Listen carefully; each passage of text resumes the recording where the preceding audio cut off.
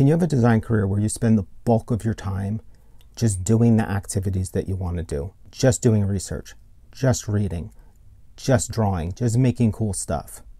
The conventional wisdom is that you can't. But in this video, I'm going to show you examples of designers that show that you can build a career doing work that you love to do in the way that you want to do it.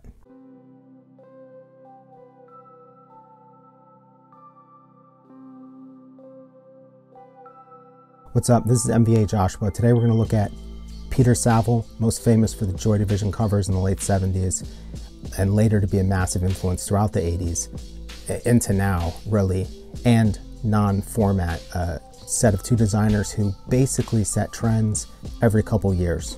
These designers are massively influential for the way their work looks, but what I think is really important is the way that they make the work and how that can offer you a model to conduct your career in a way that is at odds with the bulk of the industry and probably how you were taught to do it. No talk about appropriateness or blah, blah, blah. In the second part of this video, I'm going to share a kind of impromptu talk to some of my students, talking about this idea of when the way that you want to work seems at odds with the environment you're in.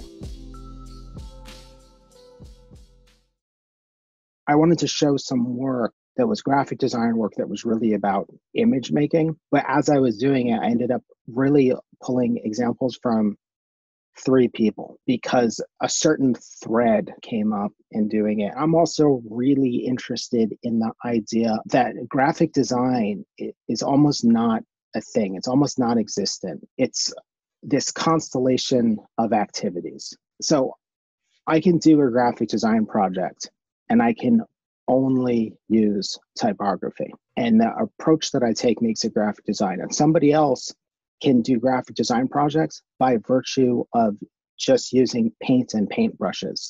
That the context they do things in is communications oriented and maybe mass produced on some level, but that they can do it in a way using the materials and the workflow that makes sense for them.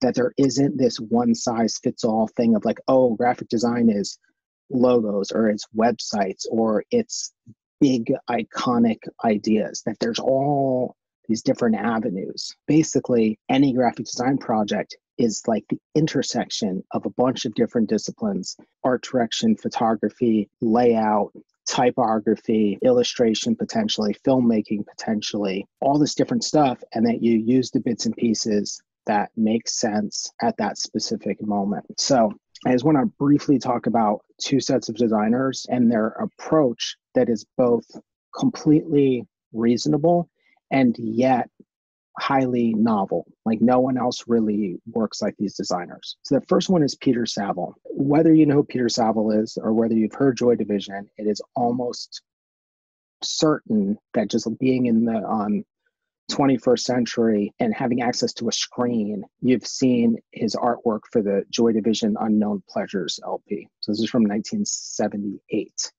And if you haven't seen it, you've seen a parody of it. Just Googling this today, like the number of parodies is mind-blowing. So what's interesting about this sleeve, and there's a couple of things that I think that are like kind of worth touching on. One, in 1978 is a shocking move to have a record cover without the artist's name on the cover. It's so shocking, it actually sold records. Like the story goes that Thurston Moore from Sonic Youth bought the record because he's flipping, stops, and it's like, what is this thing? And then buys it. Because like, you have to be good if you don't put your name on the record. But one of the things that's interesting is like this image, which is kind of light diagram of the death of a star. He didn't make the image. He used what's called a stat camera to take a photo of it to make it be able to work for artwork in 1978. The band just gave him a folder of stuff. And there's a couple things that are interesting about that. The first one is that his ego, he just stuffed it down so far. If you've ever seen an interview with Peter Saville, he's an egomaniac, but like not when it comes to the work. So the band handed him this stuff. He didn't go, oh, I'm not doing this. Like, I'm not just using this crap you handed me. He immediately set about figuring out how to make it work. And the joke is that he didn't know how to make the art black on white, which I think is a lie, and that he didn't know how to scale it up or down. I think that's also a lie. I think he's just being self-deprecating. He had the sense to like look at this thing and be like, this thing is going to work best when it is tiny and mysterious, not when it is big. And then he kept the name of the band off because he said, where are you going to put it? It ruins the image if you put the band's name on the front. So he made this box on the back that's the exact same size. This is Joy Division, Unknown Pleasures, and that's it. These couple of little moves. So it's artwork that's not even his. He didn't even pick it because of those things that he did with it. Without creative control, it made one of the most iconic record covers in history. But that approach of using other images is a thing that he ended up running with. So this is a Joy Division single for Love Will Tear Us Apart. He's got the songs at the name of the record, and then he is a voracious consumer of images. So he found this image to use for the cover. So, the concept is like, there's this sculpture and the sculpture is perfect. It wasn't, oh, I've got this idea and now I need to find this, I need to make a sculpture or whatever. It's literally like just looking for stuff and then being like, that thing, that is the thing that is perfect. And then just this type that is beautiful and elegant and does the trick. And then this weird sense that he has for using rule lines that are just, they make the thing sophisticated. But what's like the design decision is literally like, oh, that's the picture. This is the artwork for their album Closer. Again, he just saw this image somewhere and showed it to the band and the label and was like, this is the cover of the record. And everyone was like, yes, it is the cover of the record. And the idea of the happy accident, because he's this voracious consumer of art and imagery, one has this massive backlog of stuff, like, so that when something comes up, there's a place for it to connect to. But then it also means that there's like this feedback loop. Like when you need an idea, the idea is there. He just sampled this type, this image, and we're done. And that's a thread that continued through his work for a long time. So another Joy Division single, just a photograph of a field with these trees. And I think the other thing that's pretty amazing is that because he was so precise and deliberate with essentially this idea of sampling things from history, it also meant that he had a lot of breathing room to explore other stuff. So this record, like what you're seeing there, that's the grain of the paper. It's printed on a textured gray paper. So he had this like kind of free space because the decision-making has gotten so minimal that then it's like he thinks about stuff that a lot of other people don't give themselves time to think about because they have to come up with an idea. But the idea was just like, oh, that picture. Then it can be like, okay, how can we amplify that? What about the paper? And there's one more example. You can see in here the texture. It's essentially like linen, or if like you're a painter, watercolor paper essentially has the same texture. This is really unusual. Like if anyone's like a record collector or whatever, everything is printed on the same crappy materials. But Peter Saville is sitting there, and because again, like his decision making is so minimal that then he does stuff that is like, it shouldn't be shocking to use an interesting paper, but it is. But the other thing is he doesn't lean on the paper. The strength of those images is like the thing that does it. And again, the idea of all this time spent looking at images, these aren't art images. These are images from the world of science. So it's not just like he's looking at photographs of Renaissance tombs. He's looking at like everything. There's another one, Orchestral Maneuvers in the Dark. It's this beautiful American landscape. Martha and the Muffins, Suburban Dream. This distorted, artful photo of somebody in a pool. And I mean, imagine like the design process is literally just find the right image and then everything else is easy. He did make images too. He had a tendency, because of that voracious research of just looking at all this stuff, he made really legit looking images because he knew who shot what. So when he wants to get a look, he goes and finds the person that does that thing. He doesn't do, for example, oh, I want to get this kind of look. Let's see if we can hack it together. He makes the client give him the money to go find the person that does the thing. And one thing that's interesting about this one is, So you have the photo shoot that generates these images, and this is the LP cover.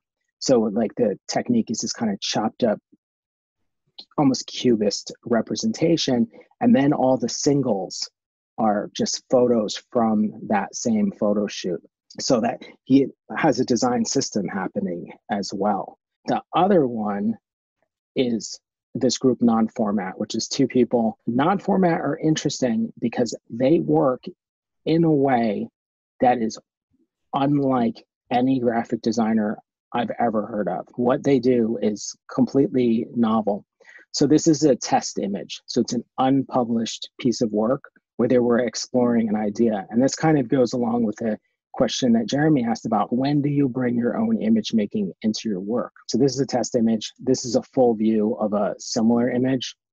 So they essentially were exploring this idea of typography and these kind of clouds and paint and whatnot. Here is another one. So these are fashion tests that they were calling liquid. So what Non Format does that's so different and so interesting is that they come up with these looks for things. And some of them, like if you go to their website, you'll see stuff where if you don't recognize the thing they did, you'll recognize all the times you saw it knocked off. They go through this process of actively developing aesthetics. And they don't develop them for clients. They develop them for themselves. And then they basically tell the clients, this is what we're doing now.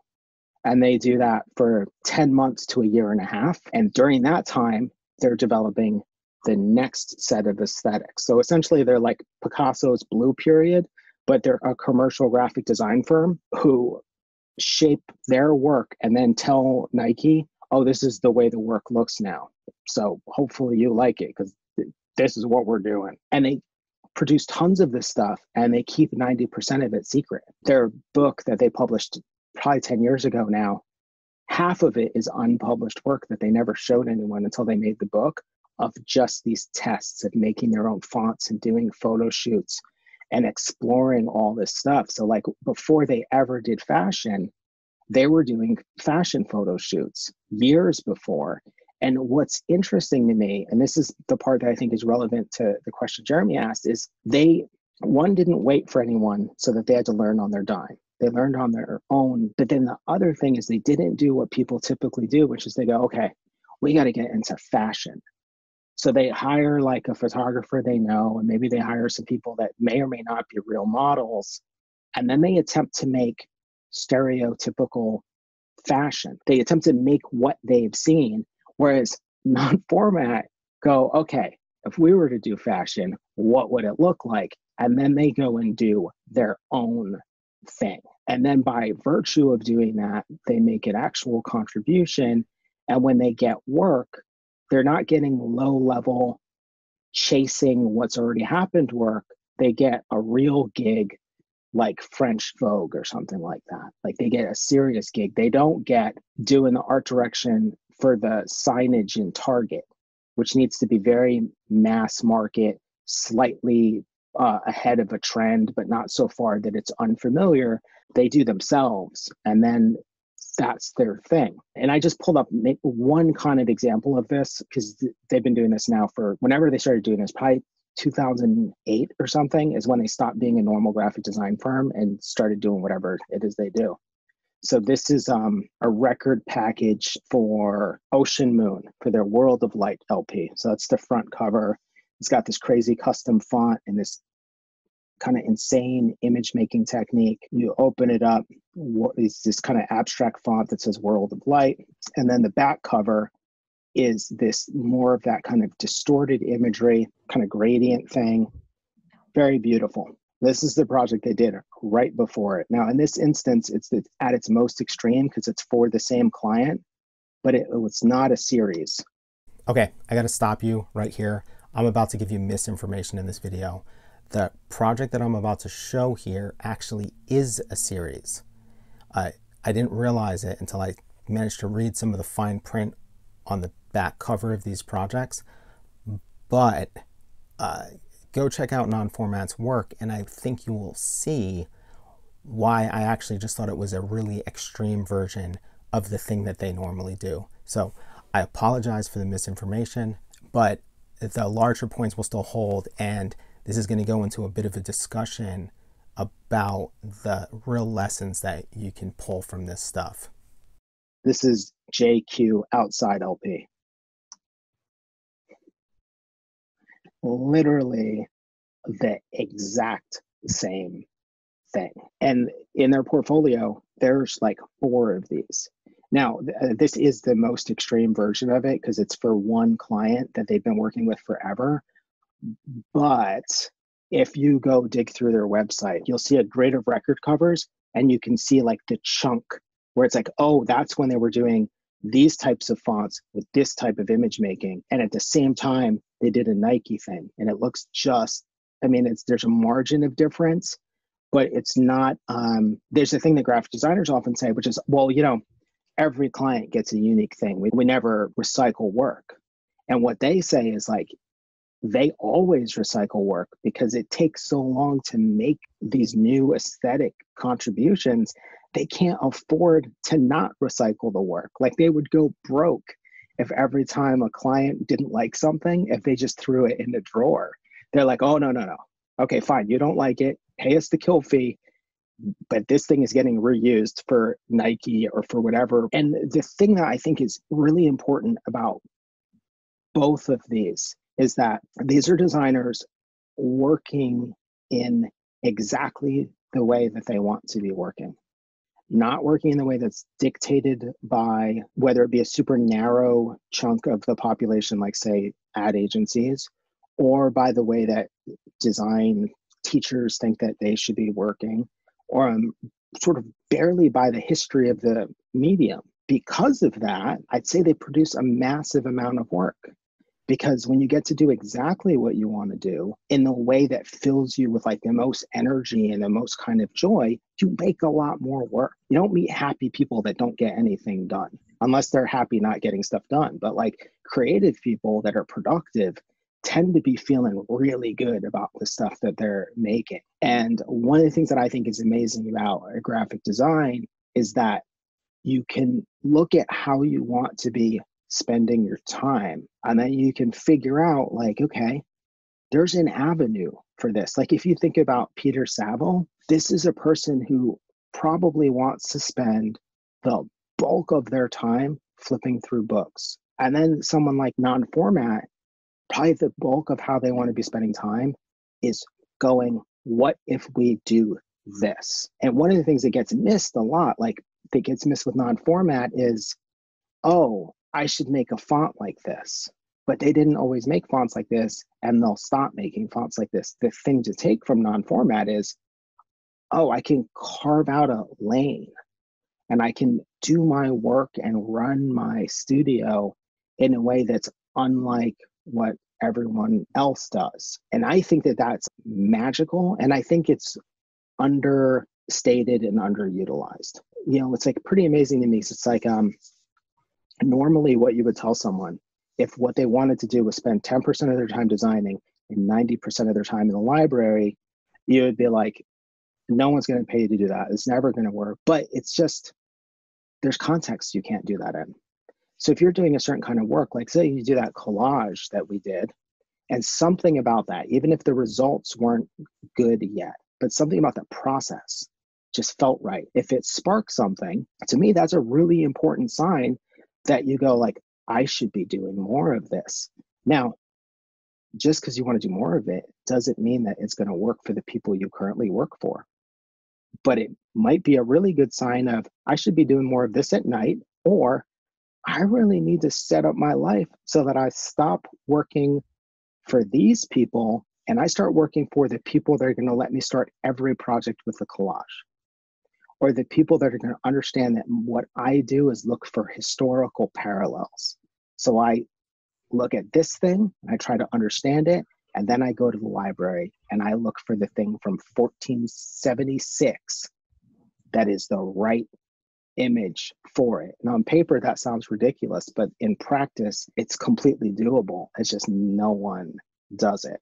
So those are just 2 examples of designers that use or make images in a way that's pretty much unlike the rest of the design industry, but there's nothing unreasonable about the approach. So as you're making stuff and finding out what things interest you, look for the examples of it that show you the possibilities, not the walls and the handcuffs and the, oh, this is supposed to be done this particular way. Look for the things where you go like, oh, weird. I could put a drawing in every single project if I chose to. I just have to find the people that will run with that particular program of mine. So that was Peter Saville Non Format. I hope that you dug that. I hope that you find some inspiration in ways that you can conduct your career. This next part is just an impromptu lecture given to my students. We're working in a kind of experimental method, and I wanted to make sure that they understood that if they saw value in it, they can take that into their career. It doesn't have to be this stupid idea that school is a place to experiment and a career is a place to basically die slowly. This process that we're doing, right now the results are really rich, it's really fun to do, it's fairly experimental. In general, you can't go to pretty much anyone and run this process. You could run it with a client, but you pretty much can't run it with a boss. They're going to be confused by the steps. They're going to be confused by the idea that you're going to start something without knowing where it's going to end up. A lot of people respect sketching, but they're not going to respect this weird process where you're like, I don't really know where I'll end up. So that's one thing. Now, the other thing is, like, if you take the process from the last time we had a class together, which was like kind of a more traditional design process, except that it was really granular. Now, part of it's granular, so we only do one thing at a time, but part of it is also granular to make sure that we really dig into every step of the process. But what's the fastest you could realistically do that process? Even a month, I would argue. Like, you need time to let that kind of process unfold. You need time to research and so on and so forth. Whereas the process we're doing right here, you could actually probably do in a week and get results, you know? Day and a half of one thing, day and a half of the next, day and a half of image making, pile it all together. You could pull something together in a week. You could pull, the other thing is you wouldn't just pull one thing together. You'd probably pull together like 30 posters. So that process, you also kind of can't do with a boss. The professional world of design, by and large, tends to treat everything as, well, research is nice, sketching is nice. These are all nice to haves. They're not part of the real activity. The normal way to approach this then is to say, well, this is school. We get to work in an idealized fashion, and we get to give a fuck about process, and we get to take our time doing it. And what I want you to think about is kind of two things. One is, the point is not to have any of you run this process now as your own from here on out. The point is to break it up into small enough steps that you can steal the bits that are working for you, or that you can take the whole thing and build on top of it.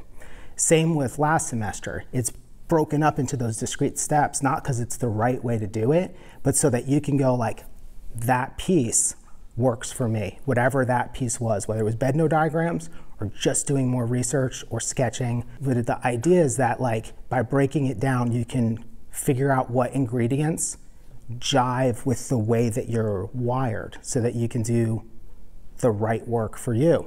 But then point two is to think about this.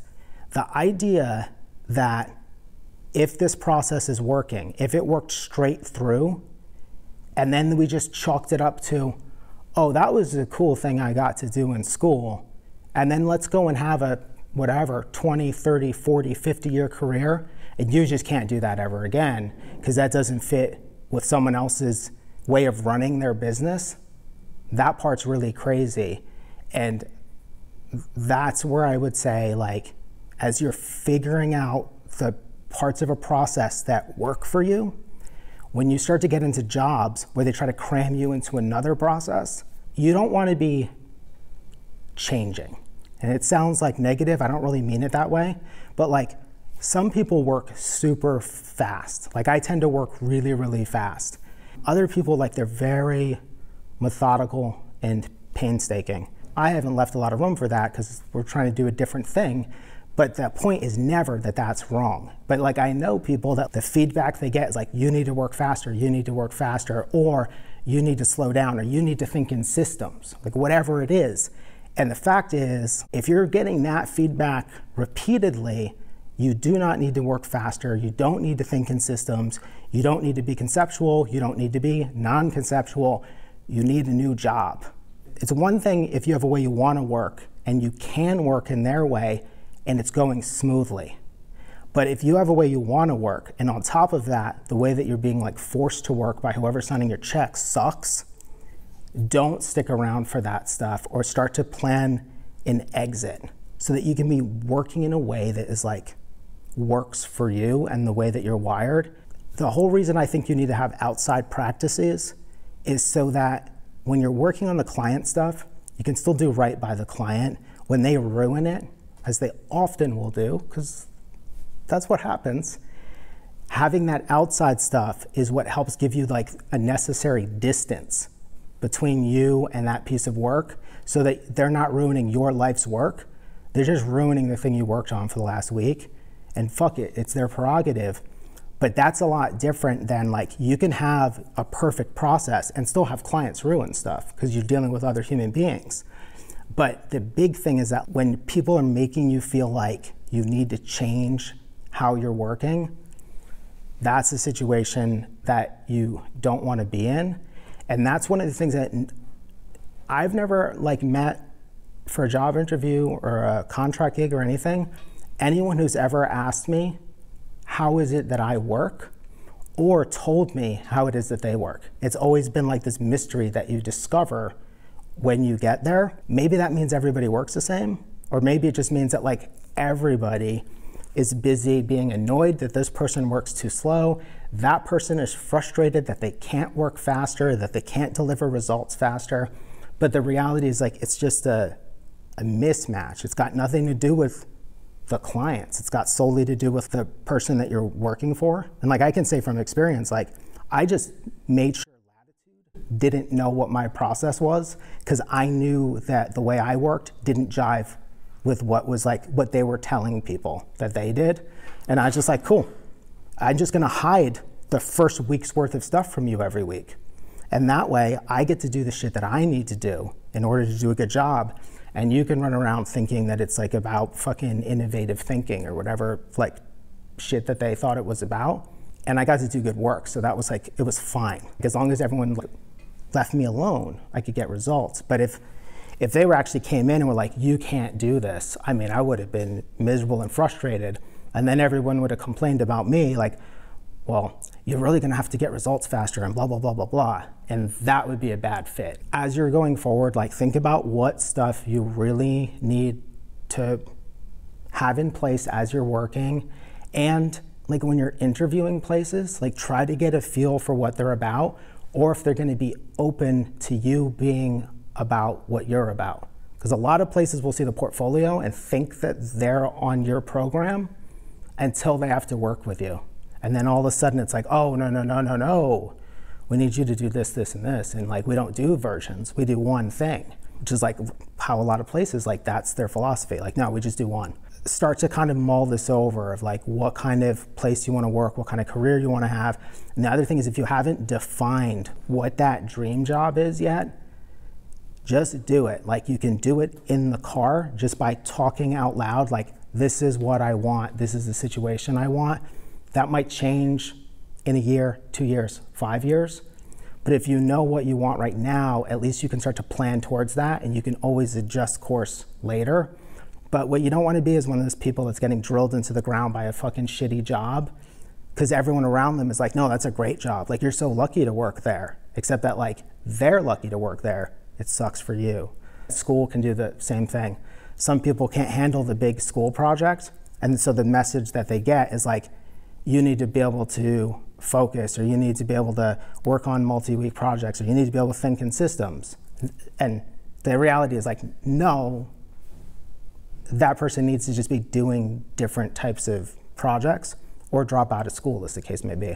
But none of that is really a adequate commentary about what that person is capable of.